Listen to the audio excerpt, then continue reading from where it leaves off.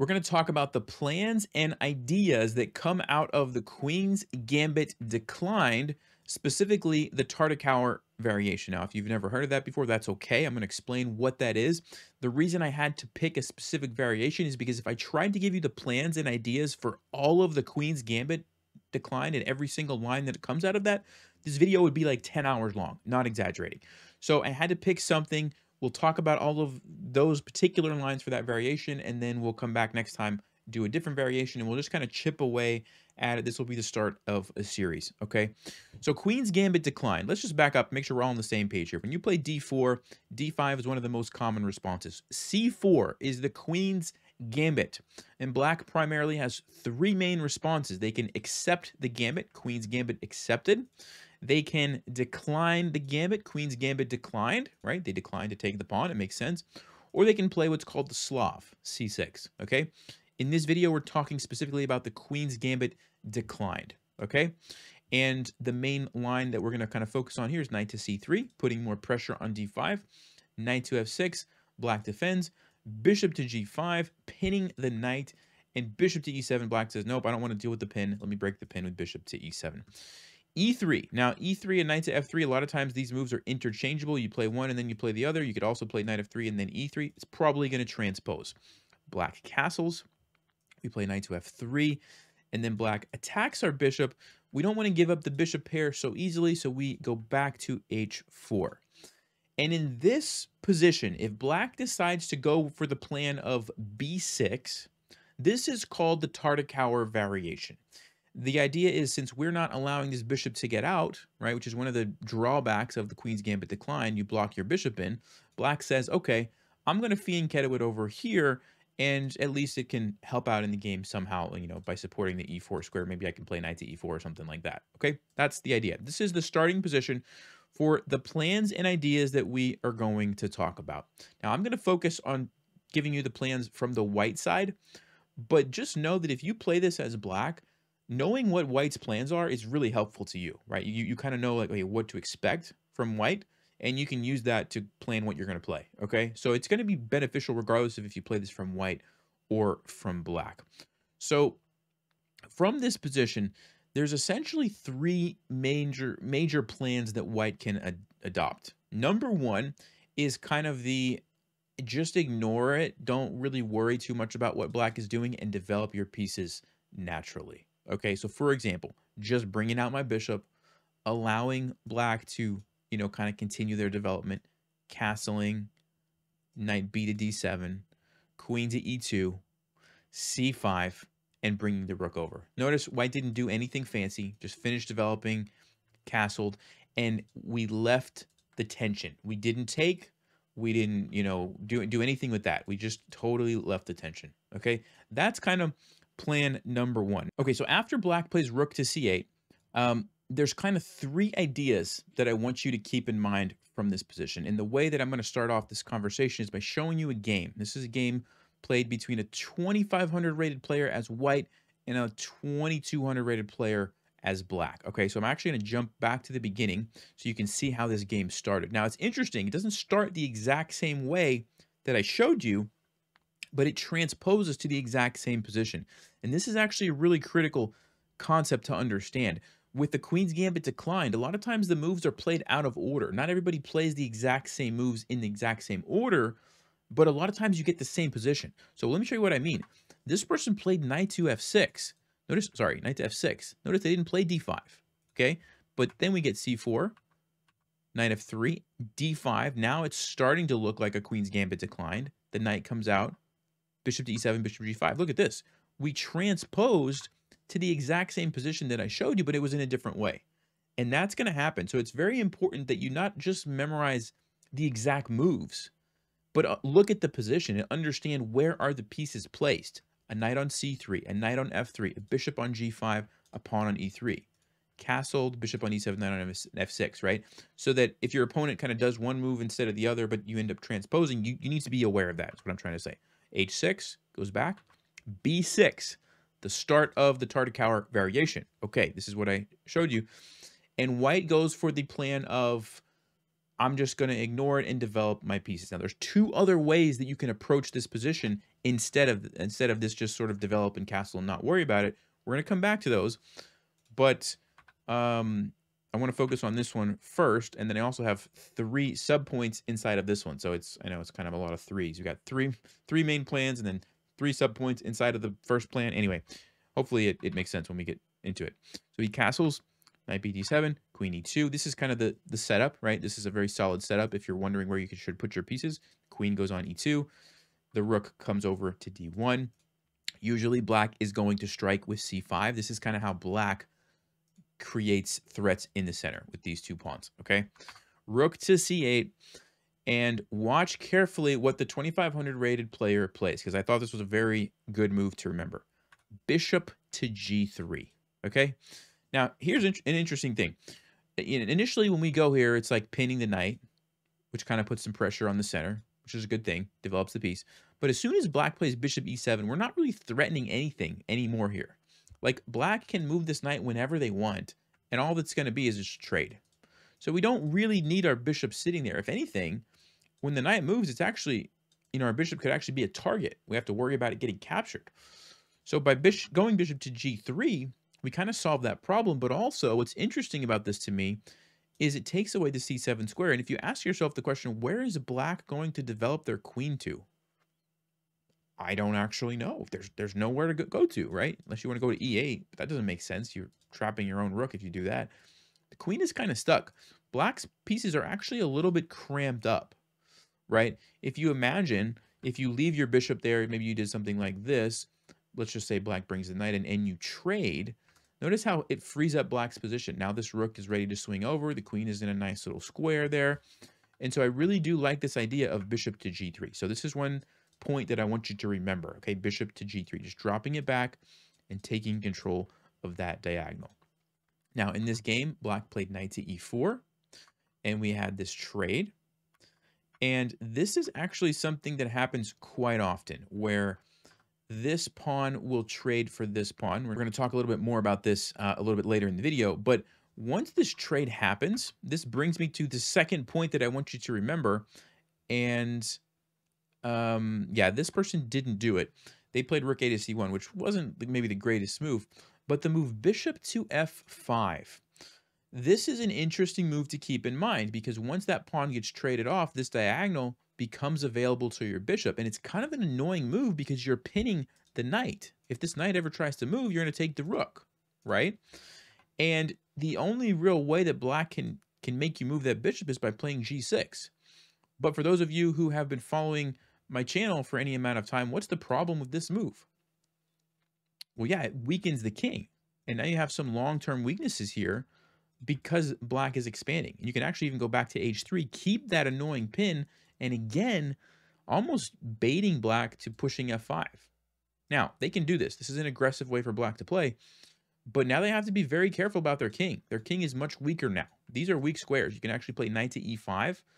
You're attacking this one, and if they take you, you're going to take back, and you have this really annoying bishop in the center, and it's an interesting position, but I personally like the fact that we've made black weaken their king side, okay? So keep that in mind as well. You've got bishop to g3 is one idea, and the other idea is bishop to f5, and it's very annoying. Notice how both of these bishops are really just laser beaming down, black's position, kind of causing some problems, okay? The other idea, which was not played in this game, the 2500 actually kind of went wrong here, brought the rook over, and they still won the game. This is kind of like a human-looking move. You just bring your rook over to potentially, counter black's rook here on the c file. But what Stockfish recommends, and I like this idea, is the move a4. And what you're doing is basically saying, hey, if you let me, let's just say rook e8, I'm going to push it again. And if you let me, let's just say knight to f6, I'm going to trade it, and I'm going to bring my rook down. And look at this. This is very annoying for black. The rook's on the 7th rank, starting to create some serious threats. And I don't know, it's not that easy to defend. Remember, this bishop is still over here causing problems, right? So you can see how that's really a powerful threat.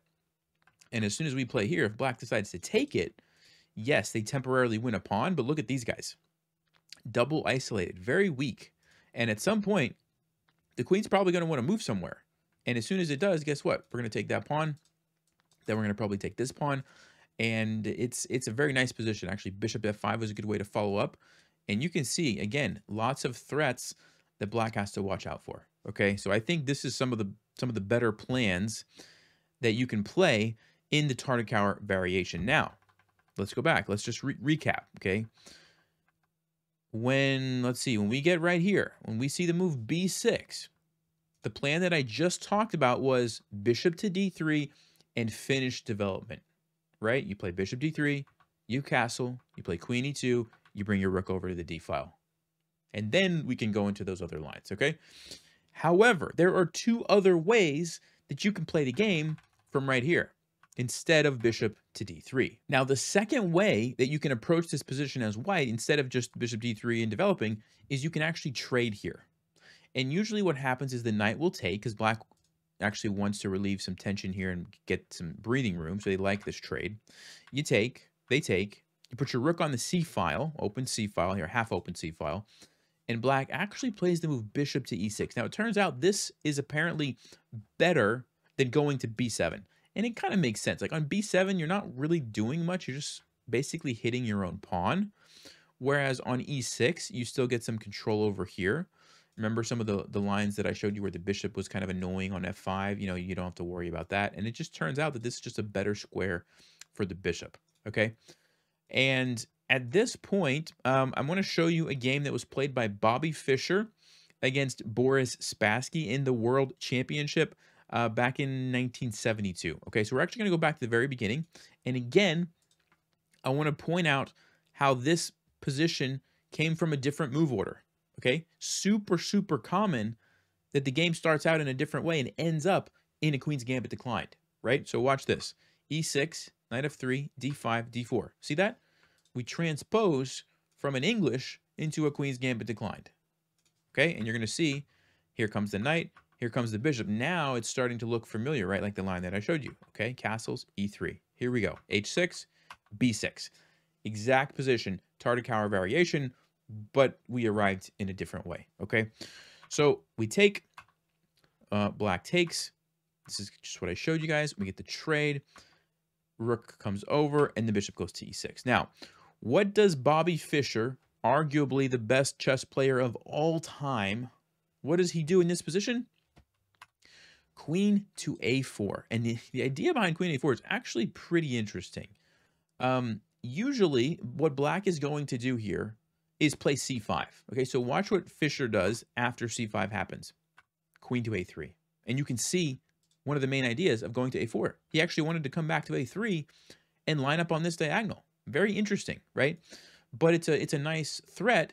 And notice the pawn is pinned. You can't take this if you're black, or you lose your queen for free. So, and also you can't move. Also lose your queen. And white is simply threatening to take it, right? Like if you do a move like this, you're just going to take it and win a pawn. Okay? So black doesn't really have too many options. Rook c8 was played here. I guess you could also play knight to d7, just something to defend. But Spassky decided to play rook to c8, and Fischer played bishop to b5. Another kind of a weird-looking move, because it's like, aren't you going to get chased away by the pawn? And that's exactly what Spassky plays, but notice what Fischer does. He doesn't even worry about it. Why? This is pinned. You can't do that. You lose your rook. So he just trades, and he castles. And this is pretty common in a lot of Queen's Gambit openings where one player, sometimes it's white, sometimes it's black, but one player ends up with two pawns on the D and C files just like this. And the other player has, you know, the pawns like this. Okay, this is what I'm trying to say. And it's interesting because those pawns, they can be great because it's like, look at black controlling the center, you know, all these squares. They can also become weaknesses because, you know, Fischer can just line up. And if you're not careful, you might lose your pawns. So it's a double-edged sword, and you have to kind of be careful. But this is something that you will see quite often in the Queen's Gambit. All right, so he plays rook a7, which actually does renew the threat of taking the bishop, and now Fischer retreats. The game goes on. It gets a little bit crazy. He's making use of, you know, the pin here, right? There's all kinds of pins actually happening on this pawn, which is funny. Interesting game. We're not going to look at the whole thing because this is primarily focused on, you know, the opening. But that's definitely an idea that you need to keep in mind. Okay, so let's just kind of recap that. As soon as you see b6, Tartakower variation, the other option instead of developing is to trade, simplify some of this, and then go for a queen move. Sorry, after the rook, you go for a queen move with the idea that when you see c5, you drop back to a3. Now, here's something interesting. I'm going to show you another game that was played more recently by Hikaru Nakamura. Let me pull up this one real fast. All right, so here's the game. Hikaru Nakamura, Wesley So. Hikaru's white. And this one actually, they played basically the main line. There wasn't too much crazy transposition happening. But here we go. b6, enter into the Tartakower. Hikaru takes. We've seen this before. And he plays queen b3. So almost the same move, but a little bit different. But watch what happens. He transposes into the exact same position that we saw in Fischer's game, right? So similar idea, except instead of going to a4, he goes to b3, okay? But again, he puts the queen on the diagonal, and Wesley So also plays rook c8, bishop b5. So, you know, probably Hikaru was following Fischer's game, is what I imagine. King to f8, so this is a different move, if you remember, than what we saw in the other game. And then Hikaru trades, and he plays king to d2, which is interesting. I guess something about this endgame that he didn't like as much. I'm not exactly sure why. This is interesting to me, giving up the the double isolated pawns. Personally, I don't think I like that decision, but I'm not sure what the logic was. Anyway, same idea here, and basically we're into an endgame now, so I'm not gonna keep analyzing it all the way through the end of the game. But you saw the exact same idea, except he implemented it with queen b3 instead of queen a4. That's really the point that I wanted to make. You can mix it up and still kind of go for the same plan. Okay, so let me just do a little bit of recap here. Going back to this position, when you see b6, we looked at bishop d3, castles, queen e2, rook d1, just developing and kind of ignoring the tension, right? We also looked at capturing and simplifying it out, and then bringing the queen over to a5 and a3. And then the third option that you have is kind of a hybrid. Okay, let me explain this. Do you remember what I said when I said after all of this trading, the bishop was actually better on e6 than on b7? So we are trying, this third option here for white is trying to take advantage of the fact that we would be better off if the bishop was over here instead of on e6. And the way that we can accomplish that is to essentially do something like this. Just sort of waste a move and wait until black moves the bishop, and then we want to go and simplify the position. And the way that's, you could say, easiest to do that is by capturing here first, capturing here, and now we end up with this position where this bishop is a little bit awkward. It's just hitting the pawn, but you don't even have your knight to hop into e4, you know, to benefit from that. And it's kind of a misplaced piece. At least that's what we're betting. Okay, that's kind of the point behind this other plan. So just to recap that, essentially we waste one move before we capture. It doesn't have to be bishop b3. It could also be like rook c1. But you kind of just waste, or even bishop e2 maybe. You just kind of waste a move, and as soon as you see the bishop go to b7, that's when you say, okay, now I'm ready to kind of simplify some stuff here, and let's trade this off. Okay. Another way to think of it is, if you trade right away, you're potentially opening up this bishop along this diagonal. If you wait until it goes to b7, you don't have to worry about that anymore. It's already been moved. Okay, that's another way to kind of think of it. So this is sort of the third plan that you have as white in this Tartakower variation. Now, let's look at a game. I have another one that I want to show you. All right, so here's the last game we're going to look at. This is between two 2,600 rated players. And notice the opening again. Again, we see this where it doesn't start out as a Queen's Gambit. It starts out with knight f3, knight f6. You have no idea where this game is going to go. And then watch this. c4, e6, knight c3, d5, d4. Look at that. Here we are. Queen's Gambit declined. Okay? Super common, especially at the top levels. You see this transposition stuff happening all the time. Bishop g5, h6. Bishop goes back. Castles, e3. We've seen this position. And now b6. Okay, so after all that, we end up in a Tartakower variation. So what does this person do? They play bishop d3, which kind of looks like you're just going into that plan of, I'm just going to develop, right? I'm not going to worry about it. I'm going to play bishop d3. I'm going to castle. I'm going to play queen e2. But as soon as they see bishop b7, they say, okay, now I'm going to simplify the position. And if you remember what I said, trade off the knight first. Then they take on d5. And here we go. We've simplified that tension, but we've got black's bishop over on b7 where we want it, where it's not quite as effective. Now, castles, c5. Again, black is sticking with the standard idea of this is how black strikes back at the center to get counterplay with c5, okay? And white takes. So again, we see the same setup where black has those two pawns on d5 and c5, but white has the two half-open files. And like I mentioned, this looks really nice for black, and it is. They have a lot of central control.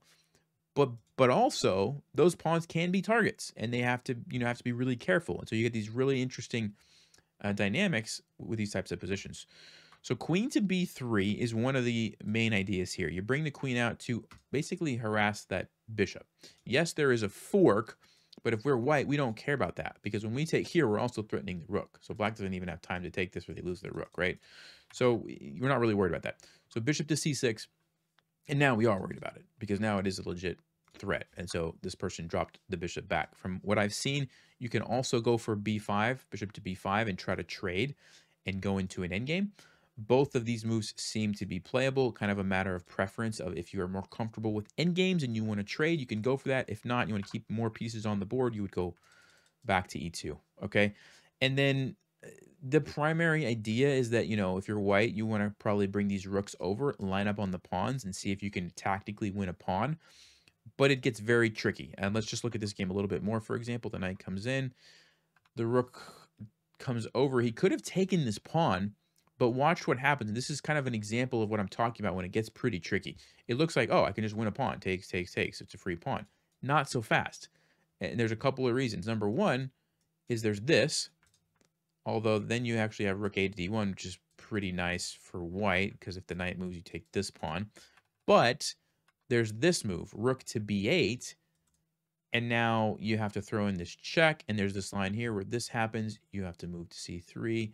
This happens, it's defended by the queen, so you trade, I guess the knight takes, and you get this position. It's a pretty equal endgame. You got to move your bishop because it's under attack. I personally, I like black's position because the rook's already on the second rank, but according to the engine, it's pretty equal.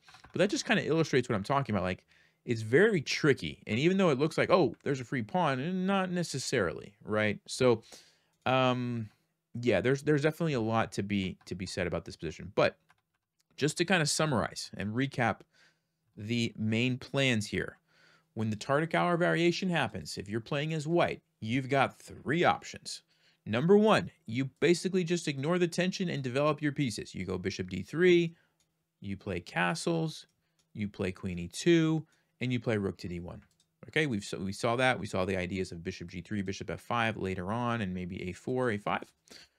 And then there's also the idea of simplifying right away. So you would get something like this, takes, takes, takes, takes. You just trade a bunch of stuff, right? And then you would go for queen to a4. Or, sorry, rook to c1 first.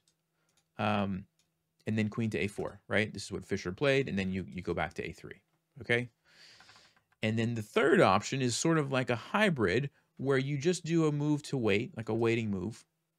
And as soon as you see bishop to b7, that's when you simplify by starting with here, and then you get into this position. Okay, so those are the main options.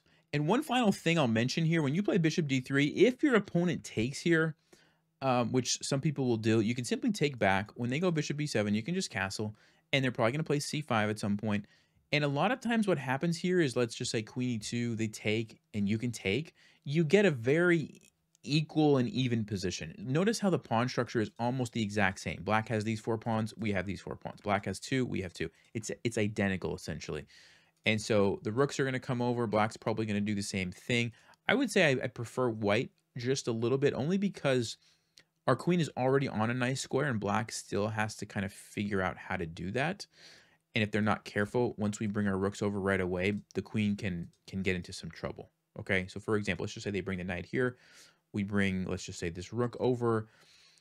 I don't know exactly where black's queen is going to go. Like, if it goes here, it's going to start getting chased around. And it's got to be really careful where it goes. There's actually some tactics that are starting to pop up. But I'll just show you one. Like, let's just say it goes to b8. There's this move, knight takes e6. And the point is that after takes, we've got a fork. Okay, and the queen is no longer defending the knight. We have 2 attackers, only 1 defender.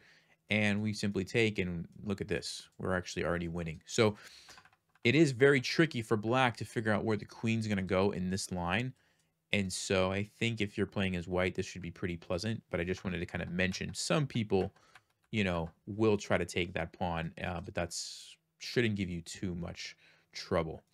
All right, guys. So we looked at the Tartakower variation. There are a lot of other variations, okay, besides this in just the Queen's Gambit decline, which we will go over. If you're wondering where I'm learning all this stuff from, because I'm not an expert in this book right here, Fundamental Chess Openings, if you can see that, this is one of my favorite opening books. It's just enough information that you're well prepared for the opening, but it's not overwhelming and you don't have to spend like 10 hours studying. It's really a nice balance. It covers every major opening. So whatever you play, it's going to be in here, unless you're playing some really funky stuff that nobody's ever heard of. But all the main lines and even some of the unorthodox ones are in here. It gives you just enough, to learn the main lines, the ideas. And so I highly recommend it. I'll put a link below if you're interested. But yeah, that's one of my favorite opening books, and that's what we're going to be going through. Okay. I think this is going to be a longer video. I don't know. I haven't edited it yet, but it seems like it's a little bit longer than my usual ones. Let me know if this is helpful to you guys and how I can make it better. I really do listen to your feedback and appreciate that. So, all right, guys. I'll see you next time. And as always, stay sharp, play smart, and take care.